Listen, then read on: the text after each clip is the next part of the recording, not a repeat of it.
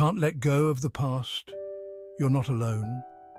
Moving on is tough, especially when your heart's still anchored in the past. Maybe you've tried to forget them, but it just doesn't work. And that's okay. Love isn't a switch you can just turn off. It's normal to miss them, to replay old memories. Maybe they were your first love or the one who truly got you. It's also okay to feel that no one else measures up. Your feelings are valid. But here's the thing.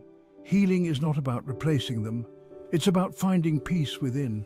Give yourself time. Embrace the pain. Cry if you need to. You don't need to rush into something new or force yourself to move on.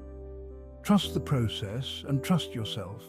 You'll find your way through this one step at a time. Remember, it's okay to feel how you feel. You're not alone.